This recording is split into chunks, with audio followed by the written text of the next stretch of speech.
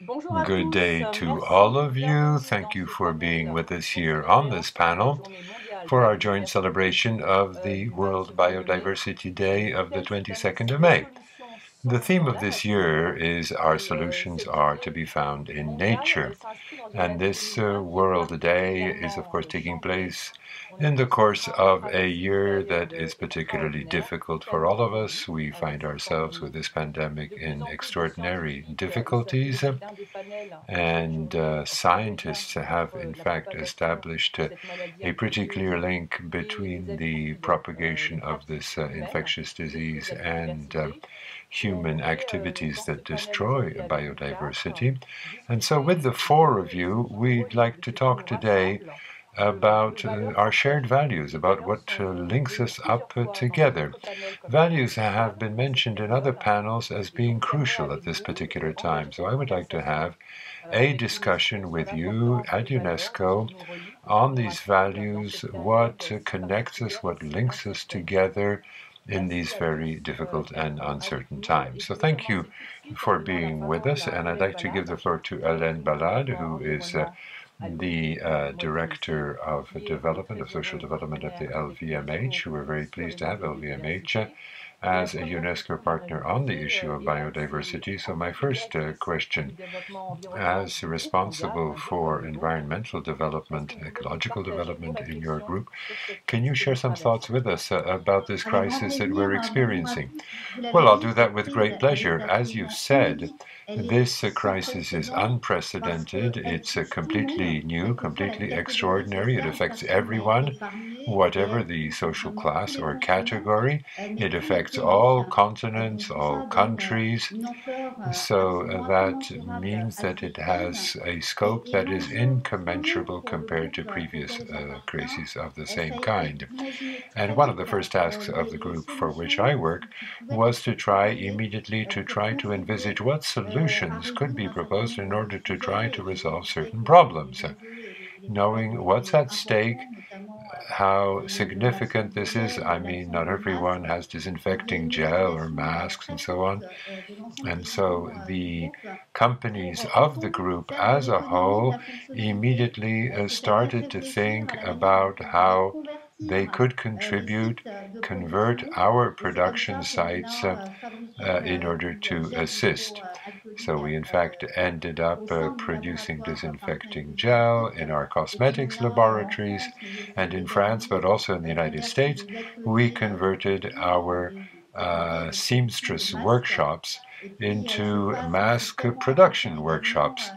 tout ce qui a été, Now, tout ce qui a pu être fait sur les of course, territoires et notamment les territoires en that's a France small sur lesquels contribution. sont So très much présents Moët Hennessy par needs exemple, to be done. où il y a de And grandes we joies tried par other exemple de things as faire appel well. aux For salles de instance, repos Moët pour Hennessy les soignants has pour les a lot of aider vineyards in couper France, ces trajets très and longs we et tried les aider to dans leur use, we parcours succeeded in pendant fact cette in période. using Et on est très the fiers de ça parce lodging qu'au-fond, for on parle de employees valeurs, ce sont des as valeurs special de lodging for solidarité et healthcare surtout workers. peut-être encore des valeurs de And we believe that contribution that à is in l'intérêt line with the very général, à important l'intérêt value today of collectif et solidarity politique et and of sociétal societal d'une usefulness, entreprise. of social Je pense, et je parle contribution. aussi en tant que présidente du I'm board, saying this de l'Observatoire also de la as the responsabilité sociétale de chairperson l'entreprise, of a French elle a pris un peu plus association très for forte corporate social pendant cette crise responsibility. et Corporate d'abord on social a pris responsibility has terme become extremely aux dépenses important que l'on fait sur in ce this système crisis, and that's d'utilité something that we sociétale must pour l'entreprise. preserve in order to be Alors, socially l'enjeu useful in the maintenant future. pour LVMH, c'est bien What's at sûr stake de now rouvrir, for à la fois de LVMH? We rouvrir want ses to ateliers de reopen our production, de production rouvrir ses boutiques, workshops, et quelle our que soit, il y shops, a our une boutiques, obsession, but c'est in la doing santé, so, c'est la we are santé de governed nos by one collaborateurs, c'est la obsession, which santé de is nos the health clients. Donc là of our aussi, on a employees and of our introduit ce clients. thème de And l'hygiène dans la the manière dont way on in which we travaille work et dans la has to manière dont be on reçoit et dont on absolutely déconnecte nos irreproachable when it clients, comes to c'est un enjeu hygiene. absolument We immense. have to be Et puis il y a irreproachable in the autour de tout cela health la conditions that we offer réaffirmation to de our beaucoup des clients as valeurs well. qui sont propres à And many LVMH, of the dont values l'environnement fait that partie LVMH holds dear in any event have become important. We have a program we've had it for some years called Life 2020. It's going to be transformed into Life 2030.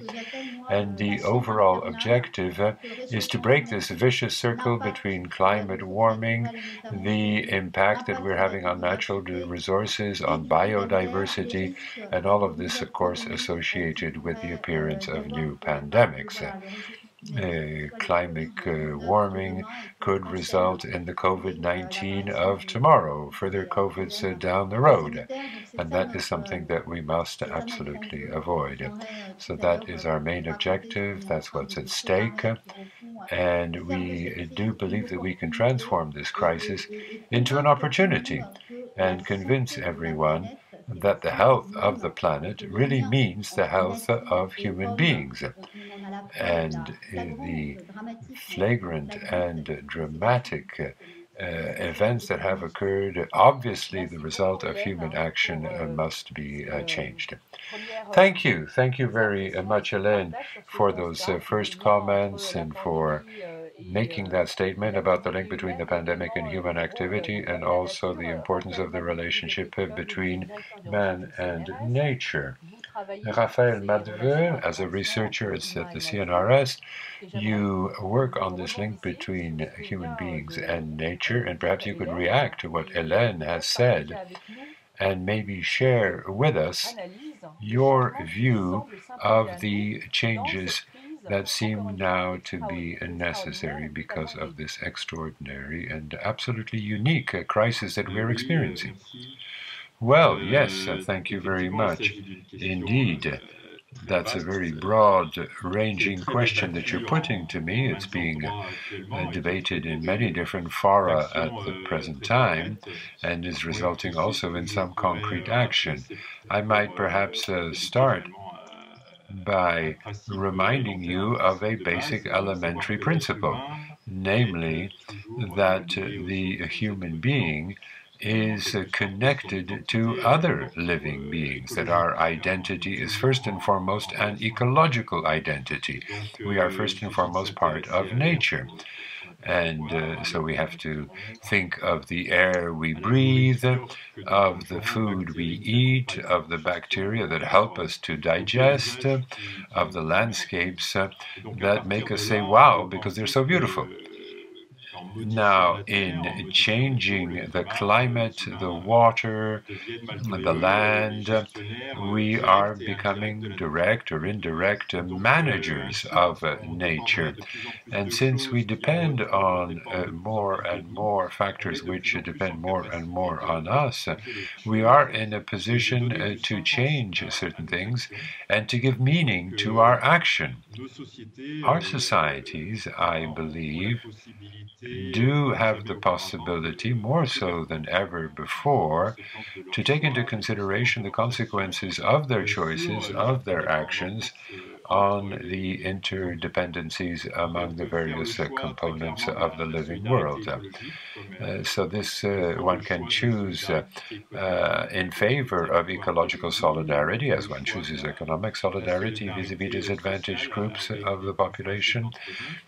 But ecological solidarity is what's at stake here. We need to transform our living spaces into spaces that are capable of thinking and acting in a way that is fully in line with those principles of ecological solidarity. So ultimately, the ecological transition that has become our challenge today obliges us to rethink our relationship with the living world.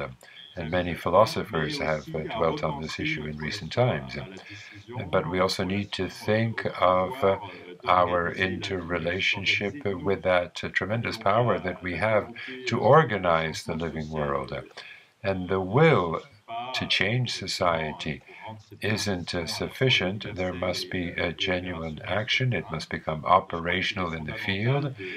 And I think it's of fundamental importance to raise awareness about the diversity of interdependencies and to try to open up new areas of action and to try democratically to mobilize citizens to develop ways of living that are less dependent on fossil fuels without, of course, imposing all of the cost on the most vulnerable and those furthest removed from our modern way of life. And we need to also leave a lot of space for relations that have been forgotten in recent years, cultural, ethic relations, the way that we interact with the living world must become more culturally ethic or ethically cultural. So those are the sorts of things that need to be implemented, and some of which are already in progress at a local level at least. Thank you. Thank you very much, Raphaël, for sharing those thoughts with us. Obviously, there's much at stake here and many changes to be introduced. I'd now like to turn to Alice Roth for a reaction to what's been said by Hélène and Raphaël about values and also about this transformation, this period of uncertainty, of transition that we find ourselves in. Some people are saying that we're between an old world and a new world. We don't yet know how to define the new world. Now, you work in the MAB France team. You set up an association of young people with a view to being active forces in this ongoing process of change. Could you perhaps share with us your views, your impressions, and tell us what you see to be the strong points? What advantages do we have to get us through this difficult period?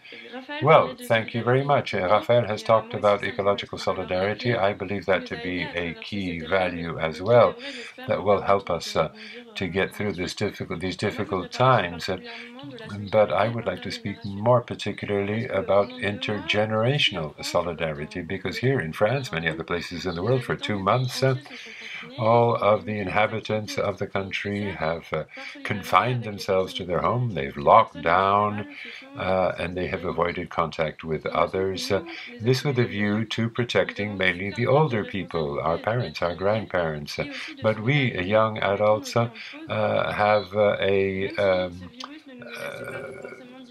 value or an obligation of solidarity, even if the virus did not directly threaten us. We needed to do this in order to protect our parents and our grandparents.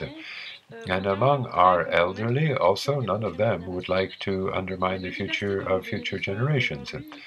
And this nature, which provides us with so many ecosystem services, must be perceived as a common good that is so important for our health. The services provided by nature are ignored on a daily basis, as was the case before the crisis of the services provided by doctors and nurses. But the well-being of young people, of future generations, really depends on our choices today and our ability to avoid or to affront new crises in the future. That will be dependent on the extent to which we protect biodiversity and take advantage of it. So once the crisis is over, we'll have to continue to ensure that there is full solidarity among the generations. I think that everyone is conscious of the fact that we're experiencing a very difficult period. We'll probably have an economic crisis before us, and we need to be able to work together to rise to this challenge. We can take advantage of these unfortunate circumstances to start off with a better beginning and act in a way that does not undermine the future of the planet. And young people are worried about their future, and they are perhaps the prime forces for change in this regard. The community of young people associated in COMAB, in our association, are hundreds of young people who work in biosphere reserves, who work with their local communities, and through various fora, youth councils, and so on, we are asked to provide our opinions, and we're always prepared to share our values and our good practices. I believe that we are useful allies to get us through this trial.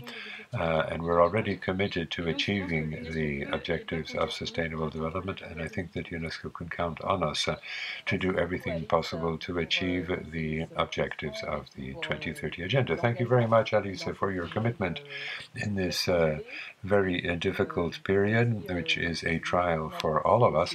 Thank you for mentioning that crucial value of ecological solidarity. We'll no doubt come back to that. It's a very interesting concept. Maybe it needs to be made more explicit in operational terms. And I can perhaps now turn to Eric Julien to ask him for some thoughts in reaction to what was said by the representative of a major group, LVMH, by a CNRS researcher, and by a young member of an NGO.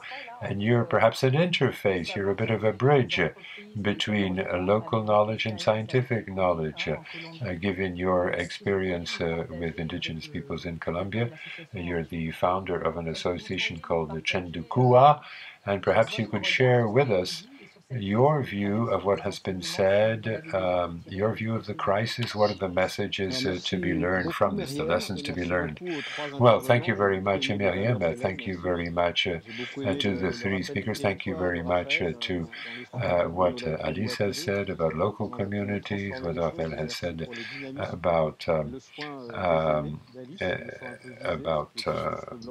the scientific aspect of things and what we've heard also from LVMH. But perhaps I can start with what Anna Anand said. The values are like dead leaves. They fly away when the wind blows. Now the wind has blown, and we perhaps forgot that we have these values.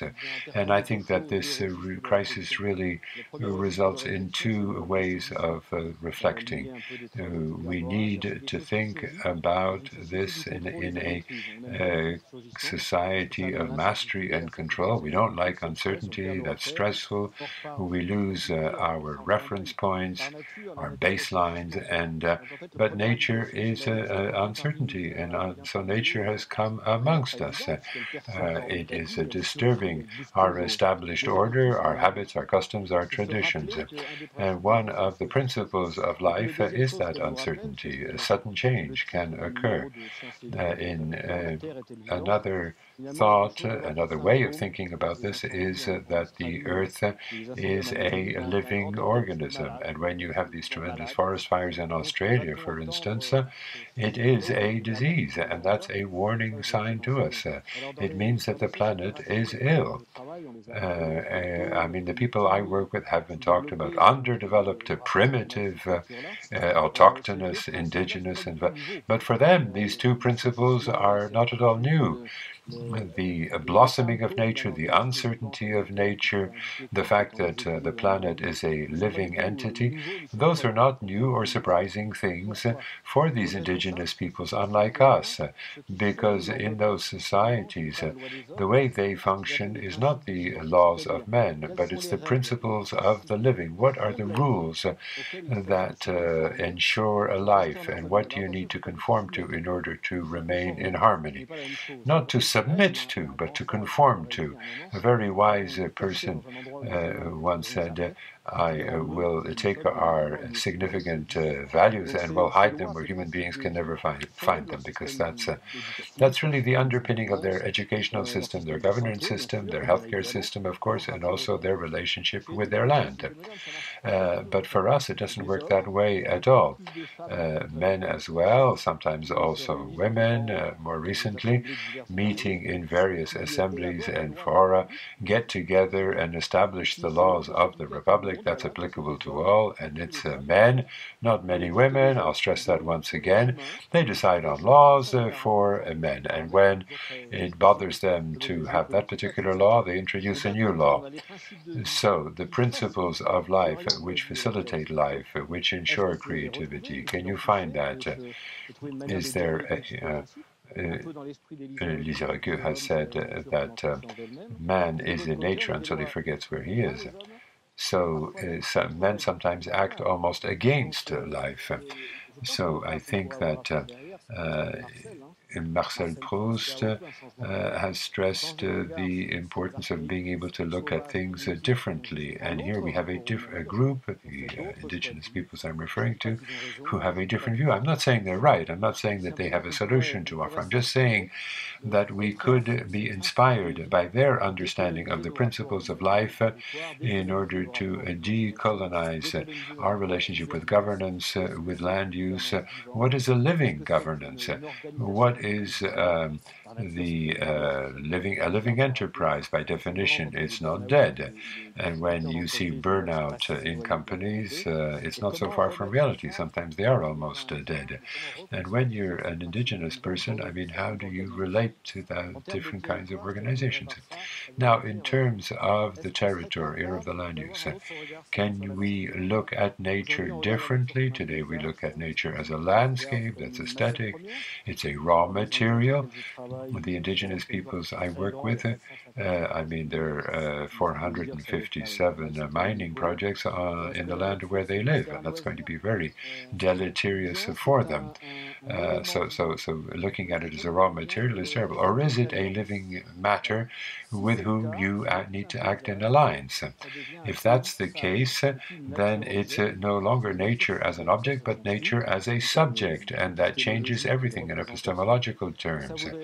And that means that in such territories, in such areas, you need not to control or master anything, but rather to live with it and to relate to it. Nature is a living organism with certain functions. Just like in a human body, you have the hair, you have the skin, you have the skeleton. I mean, in a territory, you have rivers, which are like a skeleton, you have trees. I mean, these are metaphors that I think can give you a sense of the importance of balance, of equilibrium. So I think that here I would agree with Alice, we need all together, both the elderly and the younger people, to work together. The territory is very significant, and the invisible people, I mean, these Indians, the so-called Indians, 300 million people, I mean, they don't really play a role in our modernity. One of them, whom I met recently in Colombia, told me that, yes, I studied economics for 4 years at university, and I saw that in your economic science, our way of perceiving economics had no role to play. It was completely ignored. So I think that that's something that we need to keep in mind to have a different view. Well, thank you very much. Thank you very much, Eric. And I think that that will speak to Hélène, this bridge between an old way of looking at things and a new way of looking at things. We need perhaps to look at the crisis in a new way. At LVMH, what is your view of biodiversity? Are you going to change your perception as a result of the crisis? I mean, will you take the opportunity to be a living enterprise in the sense of Eric? These principles of life. I mean, what are the opportunities that you see to be grasped? Well, what I've heard from the three other panelists is very telling. Alice, for instance, has really spoken in a way that reflects the values of our younger employees. I'm very much in touch with young people in the company with a manifesto for an ecological awakening. Young people are really challenging us. They're interrogating us. They're pushing us to do what Eric is talking about, namely to rethink the very foundation of our economic models. In a group like mine, that is a huge ambition, but it is a valid, a valuable ambition. And this is not something that came to the fore with this crisis, which suspended a number of ways of approaching our economic models, which now need to be transformed. And there are a number of subjects that we need to deal with now that we had to perhaps have started timidly to approach in the past, and one that is not perhaps all that sexy, namely the issue of quantifying, of measuring, of accounting, of environmental accounting. That is a subject on which we're going to be working a lot at LVMH. The whole issue of environmental accounting, worked on a lot by Jacques Richard in particular, and the idea being to include in your bookkeeping an environmental debt in the same sense that you have a financial debt. I mean, this is obviously very long-term work, it's complex, but I think it's crucial, I think it's key, because it forces us to think of accounting in a different way that is not purely economic or financial. And in addition to that, of course, there are a number of other transformations of the economic model that are necessary in order that it be more respectful of the environment and more inclusive in environmental terms. And something that we've been doing even before the crisis will now intensify, namely we're discussing with the enologists of LVMH and of course Moët and Hennessy, who are now working on the issue of living soil. We know, of course, that the soil is affected by many different things, in particular by the raw materials, by the resources used to produce, and we need to be more sustainable. And we're wondering what we can do in order that our practices evolve, that we make the soil once again a living entity, that we prepare the future, that we preserve certain products like champagne. I think that we'd all like to be able to drink good champagne, but we need to have the grapes that can be used to produce it. In more prosaic terms, but that's also at the heart of our concerns, we need to look at everything that we can do to respond to the challenge of climate warming. So that has a whole series of consequences, and this crisis is showing us that we can work remotely, reduce our traveling, perhaps use maritime freight to a greater extent than aircraft. These are various solutions that are key, and we're working on introducing them. And then the circular economy, I mean, this economic model that Eric has mentioned, well, we have to tackle this head on. We need to see how we can have a different economic model in the areas that we work in, producing things from leather, producing clothes. How can we inspire ourselves much more from what is done in nature in order to produce our products? We're working a lot on that. And of course, biodiversity. We have the good fortune to work in partnership with UNESCO on a program that I think is absolutely key because it's a very appropriate approach, and I'm referring to the MAB, the Man and Biosphere program, of course, which has as a basis the relationship between man and the living environment that surrounds us. And here we're partners in a number of programs being implemented by Guerlain, one of our companies, in a number of biosphere reserves that have been identified. We're implementing projects to make sure that grape production is done in a way that is positive for the environment. For instance, bees, which are so important for the whole biodiversity chain. So we've been working on these issues already, and we're going to step up the effort. It's crucial that these real model transformation approaches be implemented. It's a long-term approach. We know that we're in a transition period, but I think that if we base what we're doing on strong scientific research, on the kinds of work that UNESCO is doing, then the way that we produce, manufacture our products can, I think, be done in a more robust and sustainable way for nature. Thank you very much, Hélène, for those very concrete examples relating to your economic model, the connection with biodiversity, the thoughts that you have shared about the changes required in production modes, in consumption modes. That's reflected in the 2030 agenda as well. The transformation also of economic models.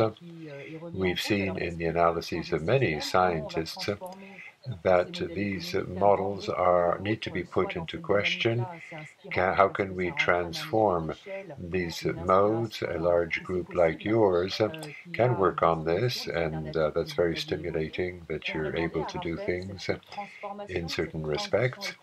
And now I'd like to ask Raphaël about this ecological transformation or transition which requires a change in the economic model.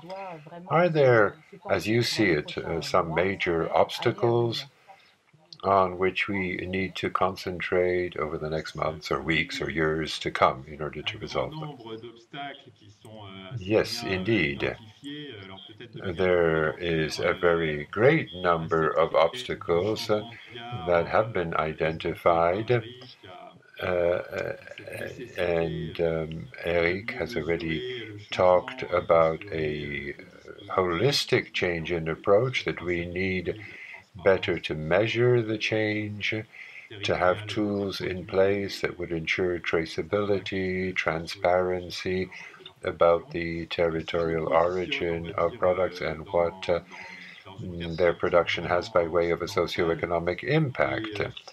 Now, if I look at this from a purely sort of Western point of view, and if I try to set aside the issue of our individual desires, routines, and so on, the obstacles confronting economic transition are quite numerous. I could think of 6 or 7 right away. A point raised by Hélène, the need to have the intellectual, technical, and financial means that would be dedicated to the transition. We're seeing all sorts of signals from the economic and financial world that are showing us that we're not really moving in that direction. Another obstacle, which is more cultural in nature, because people don't like to be restricted or limited.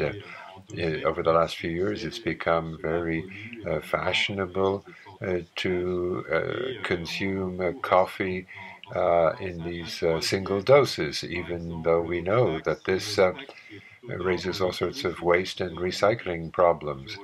Another obstacle is perhaps more ideological in nature. This could have to do simply with public opinion. Many citizens, despite the COVID-19 crisis, still think that ecology is a concern of sort of the hippie type population, and it doesn't concern them. Then there's the economic obstacle, the fact that we have these socio-economic systems, that we have a capitalist, nature extractive kind of model. And when people talk about transition, they're immediately asked whether that will give jobs for everyone, because that's more important than saving the planet, because we have so much inequality. A fifth obstacle is perhaps more institutional in nature, because we know that the rules and laws evolve quite slowly, but the public health crisis that we've experienced or are still experiencing, at least in France, is showing us that sometimes the political will can in fact change. Things that may have seemed irreversible turn out to be changeable. Another obstacle would be of more of a moral nature. The need to change is not something that's all shared. Most of us would like to have things change, but we don't want to do this just on our own. We want it to be sort of a joint effort, but everyone is sort of waiting for the others, and they don't change, so one doesn't change. Yet another obstacle, which is crucial, which is important, that is the obstacle of decision-making power at different levels of one's organization, local, regional, national, international. Here it's a question of economic, financial powers that don't really cooperate or not much. I mean, this short list is quite daunting, but despite all of that, I think that one can be optimistic because all around the world we are observing that there's a great number of projects being implemented, and we see that if there is an individual will that is transformed into collective action, then companies come on board, political decision makers come on board, and that can inspire a collective interest in a project that might start on a small scale, but that can then be extended to a larger scale. So at the level of a local community, when a group of the population does this sort of thing that can generate knowledge about socioeconomic interdependencies, it can strengthen solidarity links, it can strengthen resilience to crises, and therefore be a good example for others. Thank you. Thank you very much, Raphael, for that list of obstacles. But ending up, nevertheless, with something more optimistic, as we heard earlier. Turning now to Alice, given your vision of your generation, these opportunities mentioned by Hélène and the obstacles mentioned by Raphael, what really is your perception of the transition, of the transformation required? I mean, are you optimistic or pessimistic? Is there an opportunity, or is there just a bunch of obstacles? Well, I remain optimistic. I don't think we have a choice. We have to continue to be optimistic, to continue to work to change the world, even if it's step by step, even if it doesn't all happen as quickly as we would like. Now, young people are perhaps too optimistic. Maybe we're dreamers. Maybe we're too utopian. But we need that in order to push for more change and for faster change. I think that we can also take advantage of the experience and the knowledge of our elders in order not to recommit the errors of the past, to make sure that we become more resilient, in particular for the older persons amongst us. So there are some positive aspects. We're putting into question the way we live, the way our societies are organized. There are a lot of questions about our world of tomorrow. What changes do we want for tomorrow's society? How are we going to rebound?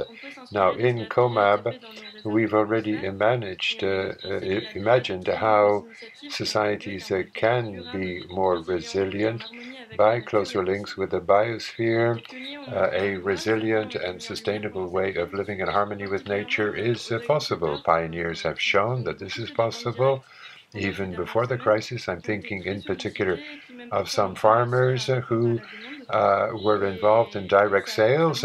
Now some of them, more of them, are selling directly to the consumers, shortening the supply chain. Sometimes they can't even meet the demand. And I hope that this is something that will extend and will be replicated and disseminated. And I do believe that these initial changes are harbingers of some future major change. Thank you very much. So your optimism based in concrete field experience and links with older people. And I think that we can turn to Eric, given what previous speakers have said about opportunities, about obstacles, about values coming to the fore, like solidarity, harmony with one's territory. How do you see the bridge among different worlds, different visions, perhaps? And what seems to you to be essential to rebuild something better for the future? Well, thank you very much. I think that there's been a lot of wealth and diversity of ideas. A number of thoughts I might want to share with you at this point. First of all, I believe a lot in dialogue, in genuine dialogue, meeting others where I accept being forced to answer difficult questions. In history, we've seen that when people engage in genuine dialogue, I mean, we've seen this in Andalusia, where there were discussions with among the Orthodox, the Catholics, and the Muslims. It was a tremendous period of peace, tranquility, and prosperity in all areas, including the cultural. So when you have genuine dialogue among the old and the young, the men and the women, I mean, we don't have the same view of things sometimes, and foreigners, people coming in from outside, that is tremendously creative. The indigenous people often say that your problem is your dream. You need to change your dream. And in this kind of dialogue, you can, in some sense, materialize dreams. I mean, you do this in schools. You tell children, really think of how there can be a real prosperous future of a different color, if you will. I mean, we're often afraid of not knowing where we're going. We want to remain in our old habits, our old traditions. We don't want to get out of that. We don't want to get out of our boxes. But I think that you can really open up such dialogue, and I tried to do this. I think it was a sort of a first attempt. We invited four Kogi shamans. I mean, they're poly-scientists. We invited them to come to the Drôme in France, and they said, you have a week to evaluate, to do a diagnosis of the health situation in the Drôme. I mean, these are people who had never left their own mountains. And here they were for a week in the Drôme. And the idea was, I mean, do they have a vision? Will they have a vision that we completely don't envisage? I mean, what they can perceive, would that work in our area? And then we brought in also some 30 scientists who simply had the virtue of being prepared to be questioned about their view of the world. So the Kogi went up into the mountains, and the scientists went to the regional archives in order to look at the maps and so on. And then they all got together. There were historians, sociologists, biologists, geographers, and so on. And there was a time of exchange amongst them. And on both sides, there was astonishment. And I think that that's something that we need. We need to be surprised. I mean, you need to open up the scope of what is possible. And the four registers that came out of this were fascinating. There was the common sense. I mean, there are 80% of us and 90% of us who live in cities.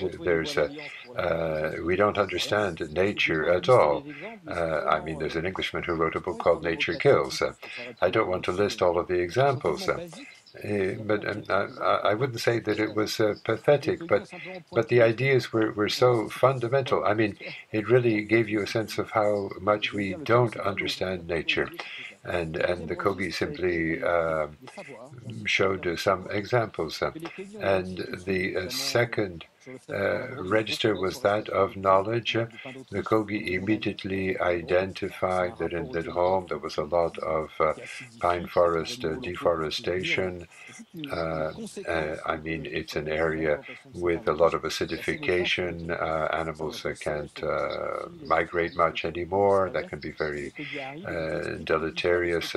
I mean, the naturalist with us knew that there was a problem of water retention, and the scientists validated that the Kogi were right. Yes, they had access to knowledge that was debatable.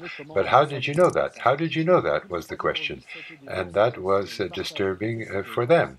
And then the third level at which there was a discussion had to do With the territory, I mean, there really is a different way of acceding to knowledge. One can perhaps objectivize. I mean, you can look on your geolocation screen and find exactly where you are. That was inconceivable for them. Now, but I'm convinced that there can be a genuine exchange. But there was a fourth level at which they were interacting, and that perhaps was what I liked the most, namely the way of working together. When young people, company businessmen, entrepreneurs, politicians, scientists, all understand that with our diverse approaches and our diverse knowledge, we can really exchange and go together, then and that is really something that can germinate. And a tremendous obstacle that we have is our incapacity to get out of our ego ecosystems. I mean, the PFH, the so-called human factor. Can we really go in the direction of ecosystems where everyone with his own tradition, his own color, and so on can turn it all into a kaleidoscope?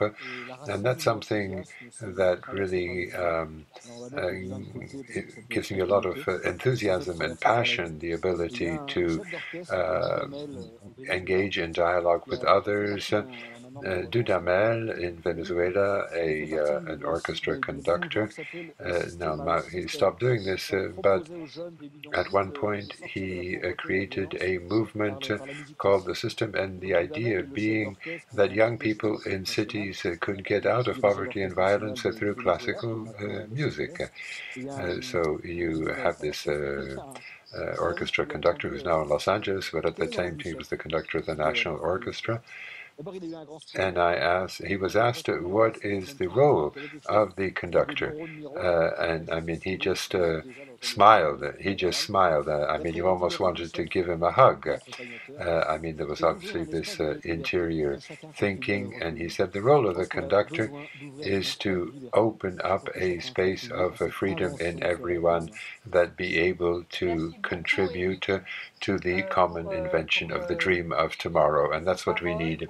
Well, thank you very much. Thank you, Eric, for those examples, for that music at the end, which resonates so strongly in my ears of a UNESCO employee, dialogue, cross-fertilization of cultures. That's a bit our role, our mandate as an international organization.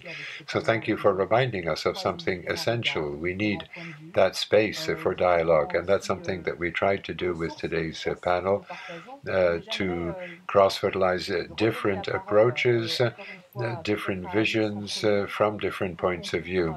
But let me now give the floor back maybe to Alice to begin with for a few words of conclusion.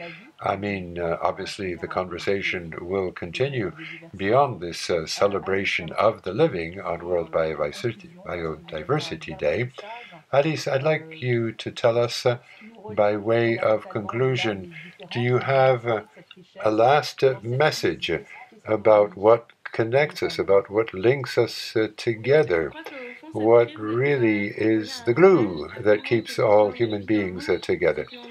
Well, I think that this crisis has reminded all of us, wherever we live in the world, that we're all linked in together and we're linked to nature. I mean, the virus is part of our ecosystem, unfortunately, but that's the way it is. And this public health crisis, at least looking at it from the West, it started out, it's a Chinese problem, it's not going to affect us. But then it became a pandemic, it became a worldwide problem. And sometimes we might also have the impression that the climate change crisis, the pandemic, is not something that affects us. It only affects other countries, but we're beginning to understand that's not the case. So nature interconnects all of us. And there are some positive aspects to globalization. We are 7 billion human beings who can all contribute to finding a solution. Scientists, I think, all around the world are trying together, I would imagine, to do what they can to stop the spread of the virus. So we can all engage in good practices, replicate them elsewhere in order to tackle this problem, which has become a global problem. Thank you very much, Alice. And maybe you, Raphael, now, a few words of conclusion. Well, I must say that I appreciated very much everything that was said in the course of this panel. So what interconnects us? What binds us together through this crisis? Well, like Alice, I would be tempted to say that thanks to the crisis, perhaps a great majority of us have understood that we are interdependent, that there is a circularity to what happens in the short, medium, and long term. And what also perhaps links us, interconnects us in this crisis, is the growing awareness of the fact that the future resilience of our societies also depends on our relationship with nature. And we really cannot allow economic issues to predominate over ecological issues. And what can also interconnect us, what can unite us through this crisis, is simply the more renewed or growing awareness of the fact that we have to make the right choices in order to give meaning back to the environment within which we live, the harmonious relationship between us and that surrounding environment. Respect for nature, quite simply, in order better to respect one another and to respect ourselves, and especially to respect others. Now, perhaps we could close with some recommendations. I think that what's at stake is to make sure that everyone becomes individually responsible and jointly responsible through solidarity, through interconnection and joint action with other groups, with communities, to be in solidarity with the rest of the living environment, the non-human living environment as well. And I think that everyone can make a contribution at her or his own level. I mean, COMAB in France, biosphere reserves elsewhere, internationally, locally. Everyone can make a contribution at her or his scale to begin with, and then at other levels if possible. And I think it's urgent to define through co-construction, through dialogue, through the sharing of knowledge and viewpoints, we really need to put on the table what we all want. And when we engage in some negotiations about conflict of use, for instance, at a local level, yes, be open to others and have this field of possibilities completely open, and then try to increase our capacity of adaptation. And I think that that's really what's at stake in this transformation, this necessary transformation of our societies in response to the planetary upheaval that we're confronted with. We talk about COVID-19 at the present time, but Hélène has mentioned that the overall biodiversity crisis and climate warming are also with us. And after all, we're here to celebrate Biodiversity Day. So let's not forget that. That's something that needs to be dealt with lucidity, with determination, and with openness to all of the possible choices. Thank you very much, Raphael. Hélène, by way of conclusion, opening up the field of possibilities. Well, a lot of things were said in the course of this panel, which I fully agree with, and in particular, the need to be in full respect of the interactions between man and nature. But I would like perhaps to conclude more particularly with this dream of being fully committed to dialogue, as Eric has suggested. It's very important that we get out of our silos, that we get out of our partitions, of our boxes. To break that down and to really interact with others is absolutely fundamental if we want to reconstruct our socioeconomic models. And I note that in the crisis, there has been a lot of solidarity among agents who formerly did not communicate, did not exchange with one another. Between the public and the private sectors, for instance, the challenges of the crisis were met by a joint effort of agents in the public sector, the private sector, at the local level, at the higher level, scientists. I never learned as much as I did over the last few weeks by listening to scientists and by taking advantage of what they could teach us. We need to take advantage of people who have that knowledge, and I think that there's an alchemy that's growing among people with completely different backgrounds, completely different experiences, and I think that thanks to that, we can make progress. But we need to have the courage, we need to have the determination, and I hope that that value of courage required to break down the partitions, to break down the silos, has to be with us. The courage is required, and I think that if there are enough of us from enough different networks and backgrounds with the courage to really listen to one another and to share with others, that we can succeed. And these values, of course, are in the DNA of UNESCO, and so working with UNESCO, I think we can achieve a lot of this. Thank you all. It's been a very enriching panel. We've had a wonderful exchange, a wonderful dialogue. UNESCO commits itself to continuing these discussions in very uncertain times. No one can predict what is going to happen, but in any event, to have these spaces of dialogue, of sharing, of co-construction, of co-creation can be extremely creative and inventive.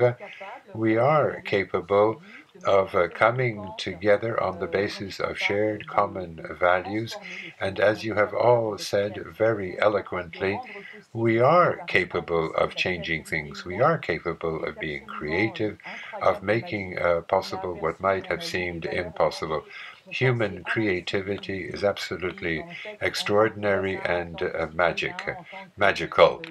We must, as neighbors, as citizens, as members of a family, members of a professional association, or of a large private sector company, wherever we are, our roles are always important. We need to cross-fertilize our knowledge, transform our common thoughts, shared thoughts into action. It is now that we must act. And this time of crisis also teaches us that there is just the present.